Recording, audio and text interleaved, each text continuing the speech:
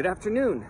It is September 24th, 2022, and we're going to do a check-in on our deciduous tree that we looked at last week. Let's see. There, it's got a few more red leaves. Okay. And let's take a look at it from this side where the sun is hitting it.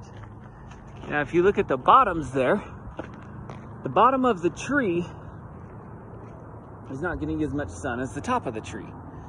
You see that? It's a little dusty. We're in a rock yard. What are you going to do?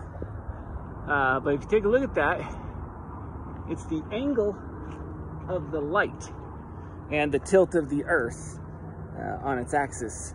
And the angle of the light is signifying that it is time to change color. And they change color because they dump their chlorophyll out.